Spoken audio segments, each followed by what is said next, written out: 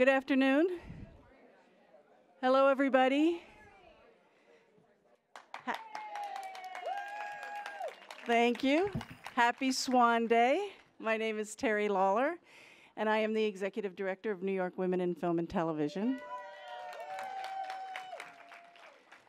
For those of you who don't know, New York Women in Film and Television is a professional association of women in film, television, and digital media.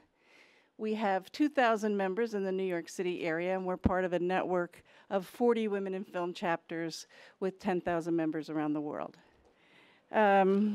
We have been celebrating Swan Day for, I just don't know, but maybe the next 9 years. Okay, thank you. And we're really delighted because we have a lot of partners in this endeavor, and even a new partner this year. First of all, I want to thank the School of Visual Arts for donating this beautiful theater. And I want to thank SAG-AFTRA, who is hosting the reception, which will follow. And I want to thank some of our other partners, the Coalition for Women in Arts and Media, HerFlix, African American Women in Cinema, and Women Make Movies. So I want to introduce you to a few of our partners, but before we get to that, I want to introduce you to the woman who started this whole thing, and her name is Jan Hutner. Jan? This is such a thrill.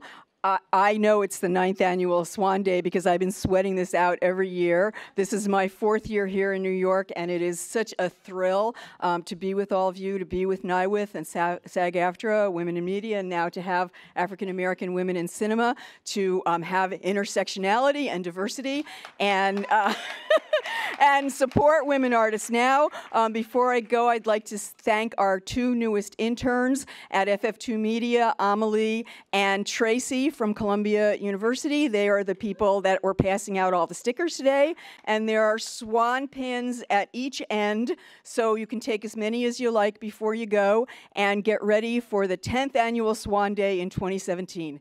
Thank you, Terry. Thank you, everybody. Thank you, Jan. Our next speaker is from SAG-AFTRA, and her name is Leslie Shreve. Happy Swan Day, everybody. Hello. Hi. Well, you know, Swan Day is very important to SAG-AFTRA. 4 years ago, this was the first group that we got to announce that the 2 great unions, Screen Actors Guild and the American Federation of Television and Radio Artists, merged into SAG-AFTRA. As many of you probably know, the first president of SAG-AFTRA was a champion of this merger, and his name was Ken Howard. Yes, and as some of you do know, he did pass away this week. So this is a little odd, I know, but I'm just wondering, do you think that we could vote to maybe dedicate this Swan Day here in New York City to his memory? Everybody that wants to, raise your hand. Everybody who doesn't want to? Oh, so can I tell them that it was unanimous from this body? Yes! Thank you. He did support women artists now, very mightily. So now that we did this, let me just also confide in you that there is a memorial wall for his wife, Linda, who was a stunt woman, for his family and his SAG-AFTRA family, and his industry family. Our wonderful staffer from SAG-AFTRA's diversity department, Becky Curran. Where are you, Becky? There she is. Oh, there she is. Okay, somebody else waved too. Hello. Becky's right here. There is going to be a memorial wall. We are going to probably put from our groups that this is dedicated to Ken, but I would like to raise a lot of noise for this. So if you want to go out and get it's farewellken@sagaftra.org. Becky brought some signs with that. If you wanted to write on this wall, mention your name, mention Swan Day, New York City, and mention Ken, that we are honoring Ken, and anything else you want to do. That would be such a great a great tribute to this great man who was so proud of the work we did in New York, and he will be missed. Now, on to the networking session. You know, SAG-AFTRA is sponsoring this. How many people are actually SAG-AFTRA members in here? Ladies and gentlemen, you creative types, you writers, you directors, you producers, look at the diversity we are bringing to you today here at Swan Day. During this networking session, why not go find a performer that may be good for your next project or the project after that, and talk to them and maybe make this a Swan Day success. That would be great for all of us. I thank you so much for your kindness. I thank you for making the wall in Ken's name bloom with New Yorkers, and I wish you a wonderful Swan Day. Thank you.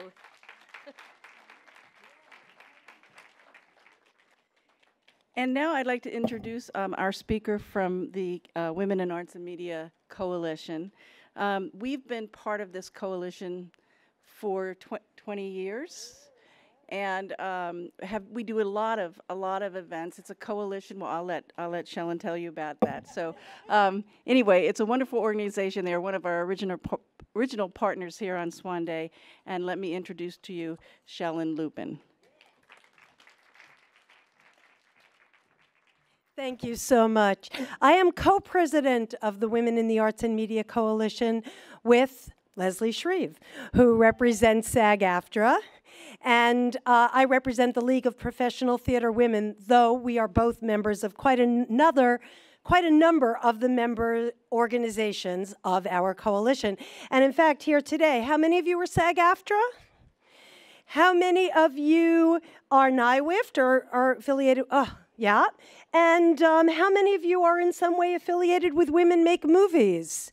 Well, whether or not you know it, you are a member of the Women in the Arts and Media Coalition because your organizations are a member of the coalition. We have a number of coalition board members here. Would you raise your hands? Note these people if you have questions and want to find out more about it. We will also have some sheets to sign up for our mailing list and to volunteer, because our goal for this year, for 2016, is to get the reach out to all of our organizations, to new organizations. We would love to have African-American women in cinema. How many of you are from African-American? We got to talk, because you should be a member of this coalition. We are a member of so many different unions, guilds, and smaller organizations like Women Make Movies, like Women's Media Center, who are in arts, media, that includes theater, music, dance. And we are all working together to very, very much catapult this mission that we all share, which is to get women more work, to get women more money, to get women more visibility, and to expand the range of what we understand women to be and what women can do. So join with us. We'll talk later.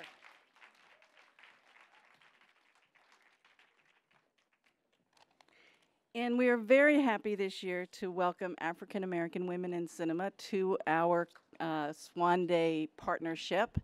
And this is also the last day of their festival, I believe, and they've had an incredible festival. And I will let me introduce you to Tara Renee, who will tell you a little bit more about what's going on with African American women in cinema.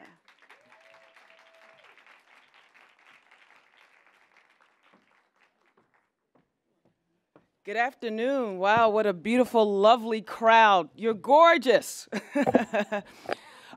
Thank you so very much. As Terry had made mention, we're sharing our closing in partnership with New York Women in Film and Television, Screen Actors Guild, SAG-AFTRA, School of Visual Arts, and also the Women in the Arts Coalition, honoring Swan Day, and we're so excited. We had a wonderful week with the opening of the Urban Movie Channel film called The Sincere, and then we had incredible panels, film financing by Morgan Stanley, as well as the governor's office participating, showcasing and talking to us about tax credit and the benefits of shooting in New York. So this is a wonderful way to wrap up, and such a special thanks to Terry Lawler, Dwana Butler, to all of our sponsors and supporters who came aboard and felt and saw our vision of participating in the film festival. It's our 18th year of celebrating. There are a couple of our sponsors who are here. I just want to give a quick shout out. Multimedia Cultural Center, which it was founded by Mr. Bill McCrary and is headed up by Kim Fuller, Miss Yolanda McIntosh, also from the Attie Film Group, Mr. Mikey J. And also to our staff, our wonderful volunteers, and our interns. But also special thanks to our festival producer, Miss Lamonia Brown. Big round of She called me, she said, we have to make sure we make this part of the festival, and I could not agree with her more. This year, we had a wonderful addition. We decided to have an ambassador for this year, and the ambassador name is Miss Princess Films. Miss Princess, wave your hand so everyone can see you. Princess she's an alumni. She did a feature film that was produced by Taraji P. Henson. You all know her from Empire. And she's on doing some incredible things and working with us, so we're very happy about that. Again, thanks to Mr. Amadou, who's been by my side, and my family member, Pete. So without further ado, thank you all so very much. Thank you again, Terry. Thank you, New York Women in Film and Television. We look forward to continue this partnership.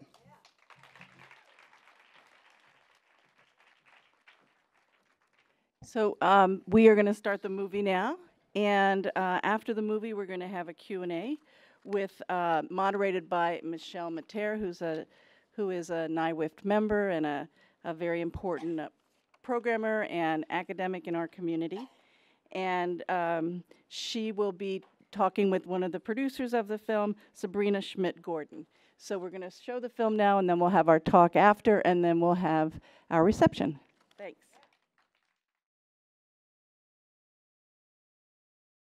Hi, I'm back, and thank you, everyone. This was a wonderful, wonderful film. I so enjoyed watching it. And I wanted, so we have here Sabrina Schmidt Gordon, who is one of the filmmakers and has been producing and editing high-impact documentaries for more than 15 years. And moderating the discussion with Sabrina is Michelle Mater. And Michelle Mater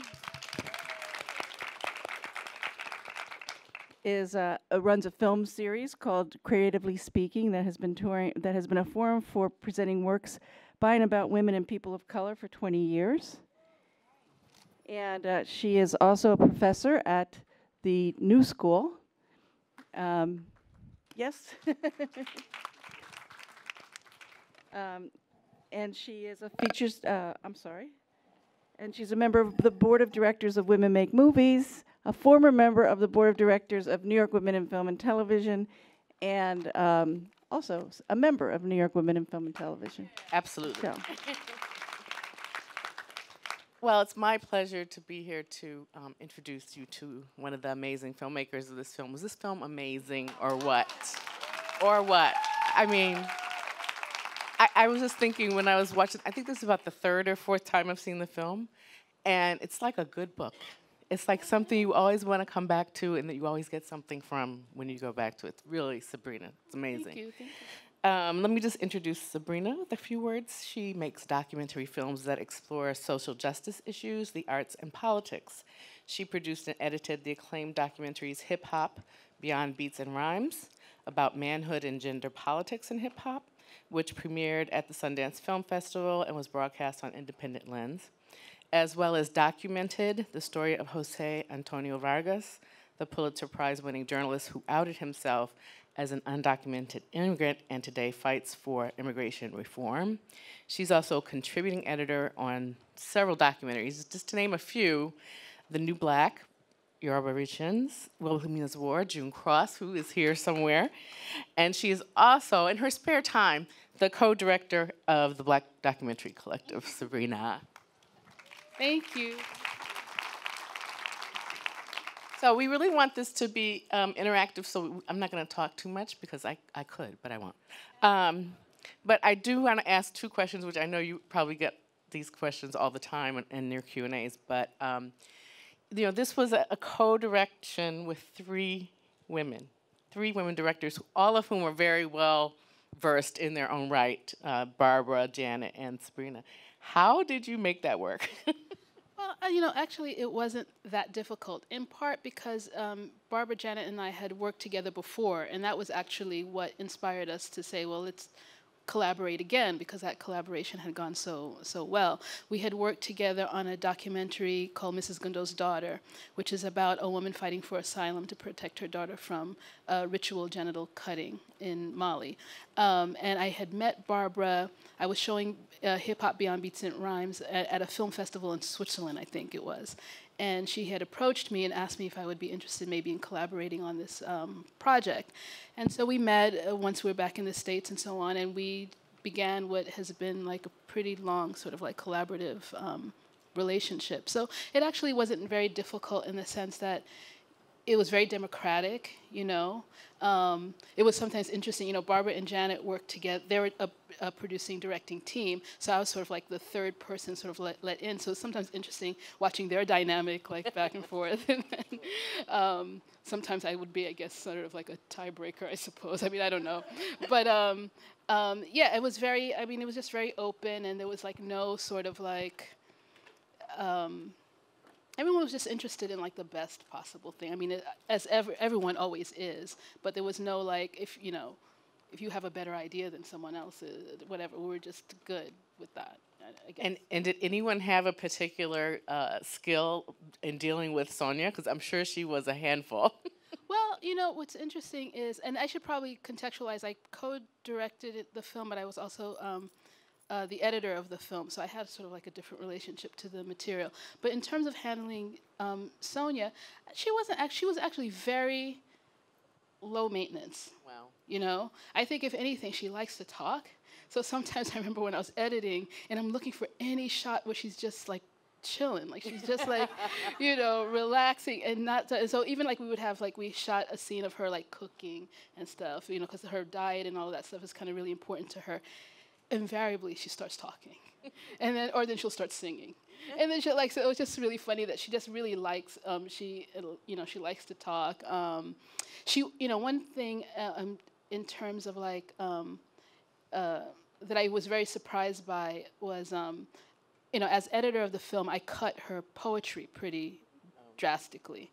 And I was always really anxious about the first time she would see the poetry, the cut, and seeing like how I had cut it down and the context in which it was used. And I always felt like, oh my God, either she'll like it or she'll just, you know, hate it, you know. But she actually had no problem with it whatsoever. She never asked me to change a thing around the way I presented her work. I would think that would have been a surprise, because someone who says that she has razor blades between her teeth, I wouldn't want to mess with her work. Right. Right. Exactly. I wouldn't have wanted to do that. But you know what I came to realize too, in fact, you know, on one hand I was like, oh my God, I can't believe she has taken like no issue with anything that I've done. But on the other hand, you realize too is that her work is so good, you know, it's so resilient. I mean, I'd really have to do I don't know what to like mess it up, right? You know, so maybe that's why she had no anxiety about it, because she knows like, you know, so it's good, you know. And Sonia is 80. She's 81. 81. And she's been going on all these Q&As with you. Yeah, in fact, she's not here because she's traveling. Otherwise, she would probably be she's here. She's amazing. But yeah, especially for February, which is Black History Month, and Women's History Month in March, she gets a lot of requests. And so every single time, in fact, I've been trying to I talk to her a lot on the phone and like kind of sometimes help her sort out her calendar and everything, because a lot of people come through me to ask for her, so I end up kind of like by default doing that. And it's been so hard to like even get her on the phone, because every single time I call, she's like on her way to another city. Wow. Yeah. That's incredible.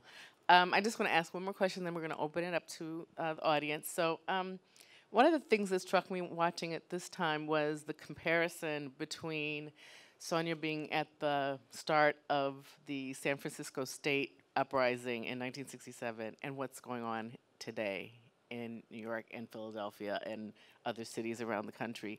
Has she spent much time talking about those days and comparing them to what's going on now in your off-camera conversation? I don't know if she really talks about them in comparison. I think she also often refers to the ways in which things are like on a sort of continuum. And I know she did an event, I think, with with Alicia Garza. She's one of the founders of the Black Lives Matter movement.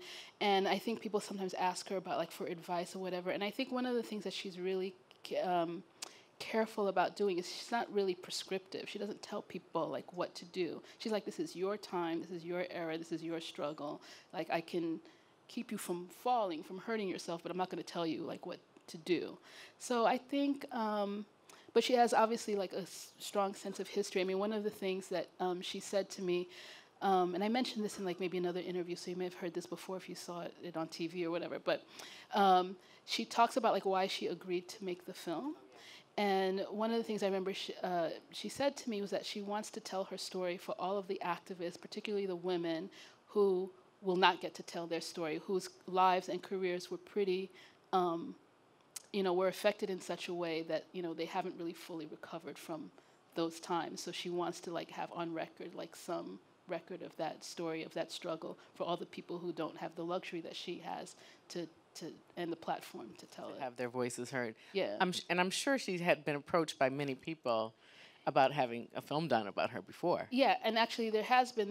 Jamal Joseph, I don't know if he's a filmmaker, teaches at former Black Panther and teaches at Columbia. He made a film about her a few years ago, and he was actually very helpful to me while making the film. He's like, there can never be enough films about Sonia, so it was like no, like sort of competitive thing or anything like that.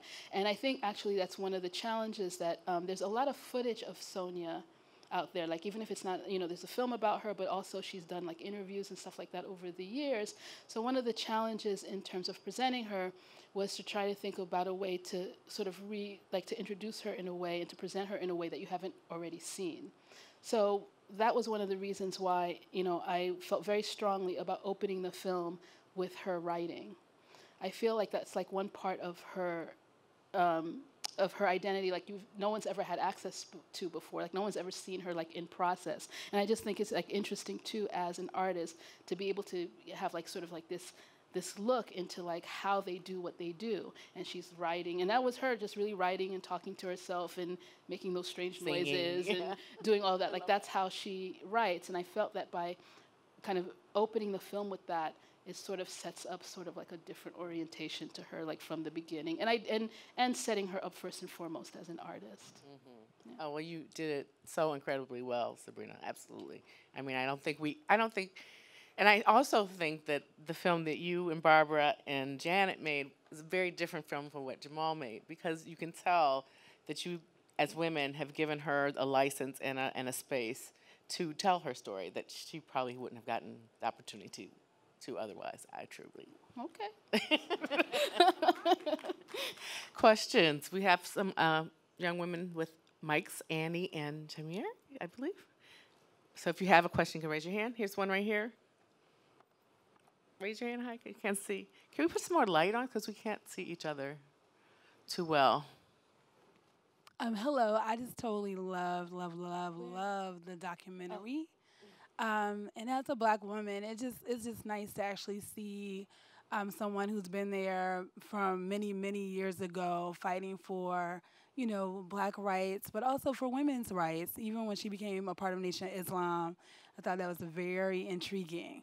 But what I wanted to ask you, what is the,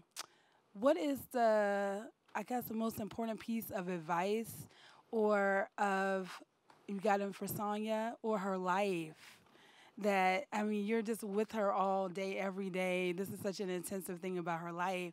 What is the most important, significant piece you got from it?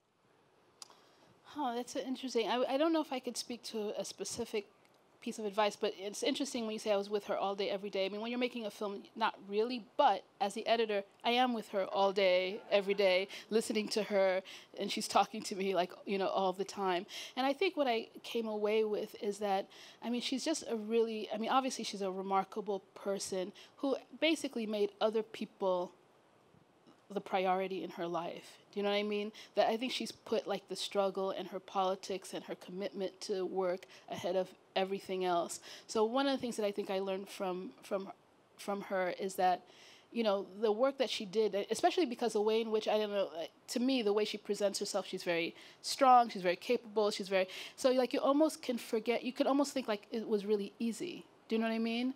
But it wasn't. Like it cost her a lot to do what she did. So that's one thing that I learned. And then also just in like my interaction like with her, like even now, like now that the film is done, I mean, she's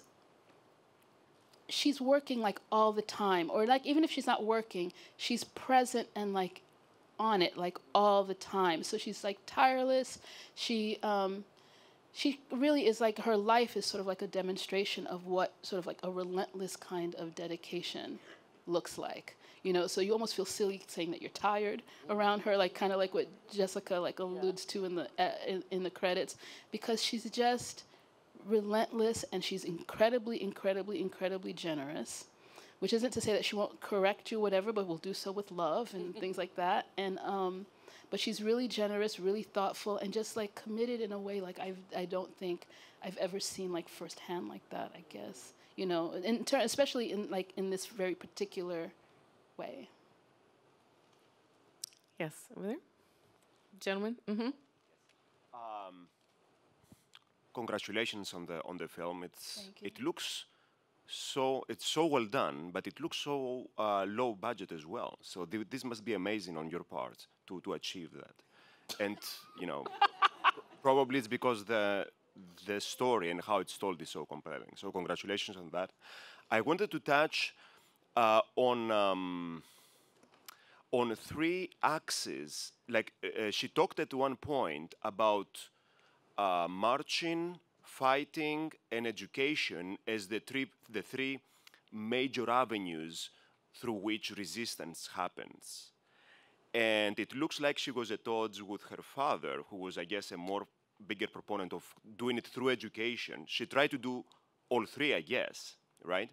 But then at the end, it looks like she goes into peace. Do you think that at the end, she has reflecting on her life, she has a preference towards one of the three avenues through which to do social justice: education, fighting, or marching? Thank you. Okay. Well, actually, the three rails, I think that was actually referred to by Louis Messiah, who was interviewed, who's talking about movement building, like I think just in general. And in regard to her father, I mean, I think the relationship was actually kind of very typical parent-child, where you just want to see your kids safe and out of trouble and just not, you know. So I don't even know. I think he wanted her to be in education, not so much as like a strategic kind of political choice, as more like, this is like safe, and I know where like my daughter will have like a salary, and it's what women could do then. Yes, yeah. Exactly. And I think, you know, Sonia says it herself that, you know, she's evolved, you know, over the course of her life. She had a certain kind of sensibility. Like, in fact, you know, one of the parts that I personally like, Breon Bain is also who performs some of her poetry, is also a friend of mine. I remember we had a lot of fun when he was reading like some of her younger stuff. Like, you know, it's almost like, I mean, funny in the sense like you can't believe that this is the same woman that, you know, wrote like all, you know, this sort of like, fuck you, you know, whatever. It was just like, oh my God, Sonia, really? And it's actually, interestingly, in terms of like my introduction to Sonia, is actually how I discovered her. I was like, I think in maybe 7th grade, and I stumbled on a collection of poems, and what struck me is like I was just really struck by what I was reading. I was like, oh my God, like I didn't know people said stuff like this. And what was really interesting is that like it's like at an age where you're thinking about the world around you, and then someone suddenly is giving voice to the very things that you're thinking about in a certain kind of way that almost gives you a little permission and agency. But anyway, but to get back to your thing, I think it's just really about an evolution, and that this is like where she's come, and in a way that actually makes sense. I mean, the transition from like, you know, the demonstrating against the Iraq War, and now really focusing around peace movements. I mean, I think this makes sense. I don't think there's, as someone said, it's not less fire in her. I just think it's just a worldview that has opened up. Yeah. Mm-hmm. There's a question over here. Yes. Where are we? Oh, here we go. Lady with the glasses right here. Mm-hmm. Thank you. Hi. I'm a child of the 60s. I went through some of that, but from a very different perspective than Sonia. And I found it just fascinating to see another side of that whole era that I experienced from one point of view. And I think you did a wonderful job, so thank you. Thank you. I have a question, though. I was sort of drawn in about her daughter and her children, and we don't see very much of that. We see one of her sons that she obviously still has a relationship with. Can you tell us any more about, does she have a relationship with her daughter? What about the other son? Sure, sure. Yeah, no, it's interesting. I mean, she has a relationship with all three of her children, so let me just say that so that there's no like anxiety around that. However, I think that's interesting. I mean, she did lose custody of her daughter as a result of her work, getting back to a previous question about like what this kind of work costs you. Her daughter lives in California, so I think there's already just sort of like a natural like distance. I don't think they see each other, obviously not on a regular basis, but she lives in California. I think she's a nurse and she has kids, and so and then these Marani's twin, Mungu, also they have a relationship. Sometimes when I'm trying to track Sonia down, I'll call either one of them to try and help me get in touch with her. But I would say the one that you see in the film is the one I would say is like closest to her and almost is kind of like, you know, I think on a day-to-day, like really is there for his mom and helps her and the person with whom I had the most contact. But, you know, again, she has a relationship with all of them, but at the end of the day, the one who like made the commitment to be in the film and so on is Marani. You know, Mungu doesn't live in Philadelphia, so that was also part of it. He wasn't like nearby all the time. But, you know, I don't want to speak for him, but like Marani is the one who like I see consistently, and he's the one who's in the film. So Over here on this side, right here, gentleman with the baseball hat.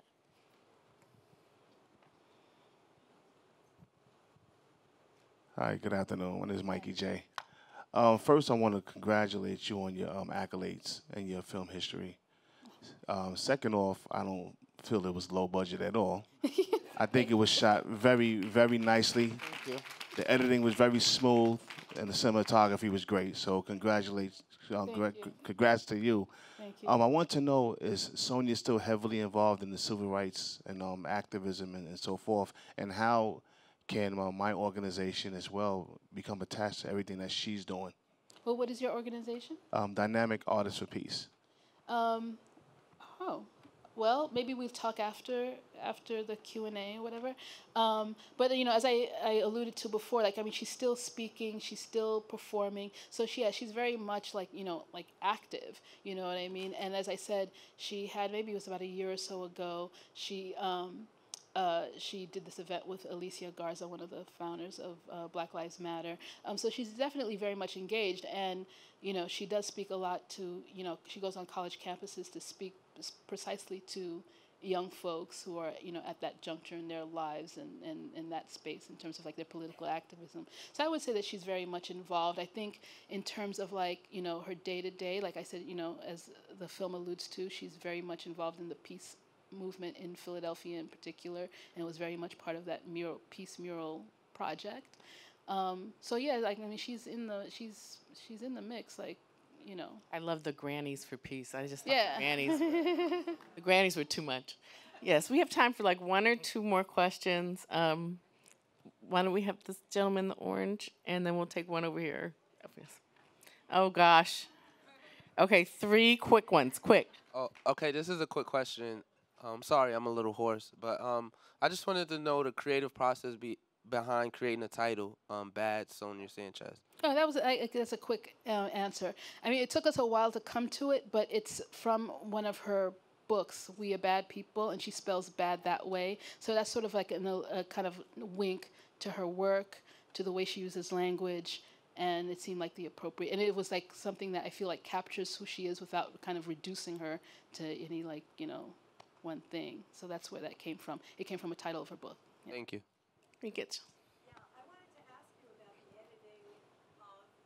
It's interesting that she brought up the children, because I thought the balance was so extraordinary of having this be a movie about a woman, a documentary about a woman who had 3 children, and that was maybe about 5 to 7% of the film. And her as a mother was important and powerful, and yet it was not what the story you were telling was about. And so I'm curious, was that a decision made beforehand, or was that a decision made in editing? And even the balance of the stuff about the civil rights movement and the awareness of the women, and were all these balances made before, or were they made I did them all in the edit room. Yeah.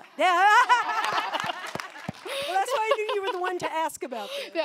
Yeah, well, it actually does speak to like one of the challenges of editing the film is like, again, like what I had mentioned before, that like there's a lot of footage of Sonia out there. So one of my challenges I felt editing the film is how to present her in a way that doesn't feel like it just reinscribes like what we already know about Sonia. So I didn't want to be like, and also I didn't want to be stuck in this like very chronological telling. I mean, obviously it's generally chronological, but like I wanted to be able to kind of like move in and out of that. So I didn't want to do like once upon a time she was born here, nor did I want to say you kind of go into like her activism, because I think that's what people most strongly associate her with. So that I think the decision to have, which was made beforehand, to have people read her poetry was really opened up possibilities structurally, because rather than have any of these one things about Sonia like inform the progression of the story, I could go in and out of her story using the poetry as a way to take me. So it kind of freed me from this sort of like very chronological or linear telling. And as I did that, it just didn't feel like the kids come up when they come up, like, you know, over the course of telling this story, you know. And I think it also again speaks to like the ways in which she organized her life. So it's not like this, like, you know, it's fluid. It's like a little more fluid. So without being facetious, but yeah, that was sort of like the idea, to kind of like find some way to get out of, find a new way to tell her story, so you don't feel like you've heard this before or you've seen this before. And I think, again, people performing the poetry really opened things up and had the added benefit of, like, if you don't know her work, you got to discover it or rediscover it. No, and I think Sonia does say at one point that how the introduction of Black studies into a curriculum led to the other studies happening, following, right, which is exactly how it happened in the movement as well. Right. Okay, in the back, because I promised. Hi. I had heard about Sonia Sanchez through her words and her work. I didn't know much about the social activism, so I thank you for your film. That really showed a lot. My question is, what is she, which was a question that I had as watching, and there wasn't an answer. What is her view, and now your view, since you edited and you're part of the filmmaking process, on the redundancy of the struggle that she had to pass 60 years ago, and it's still going on? And because obviously you're much younger than Sonia, so how did it inspire you? Do you feel some, like, maybe anger isn't the right word, but frustration over seeing the same thing keep happening, and we haven't moved as a country, as a nation, as a people together? Right. Well, no, I understand. I mean, there's on one hand there is something like really sad. Like, even you see, like, I can't remember who did it, but they put side by side to like a headline from 1965 and one today, and you wouldn't know which was which. And then even when I was editing, there's that scene with the demonstrations, and you have people holding up signs about police brutality, whatever.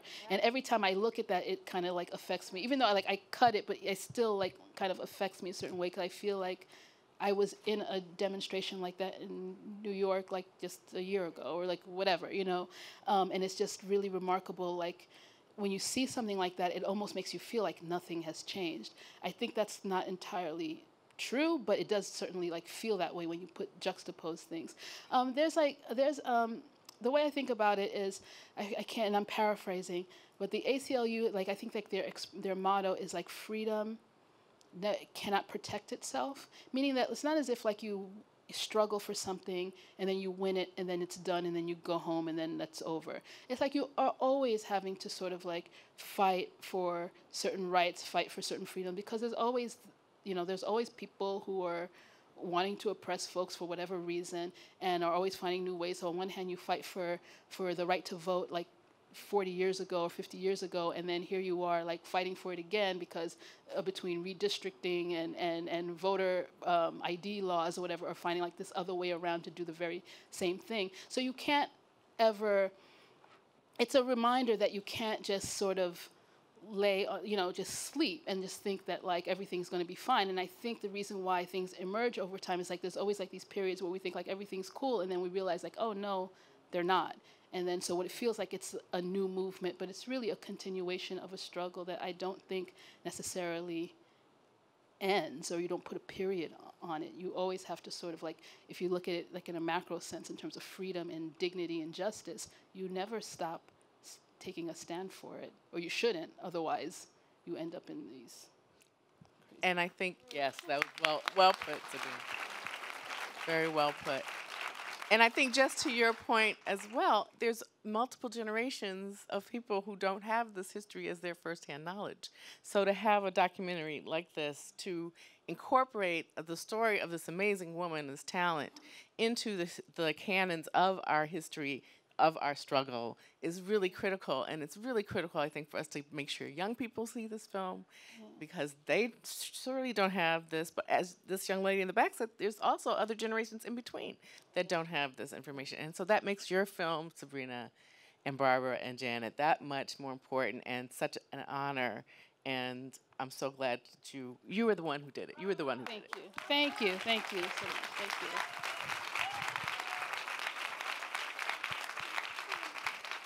And we have a lovely reception waiting for us outside where you can talk to Sabrina more closely. And thank you so much for coming. Thank you to all the organizations put this together. We know it's a lot of work. And can I say, if you took pictures, because I don't have anybody here with me, can you come to me and I'll give you my email? You can send them to me. Yeah, absolutely. We got you covered.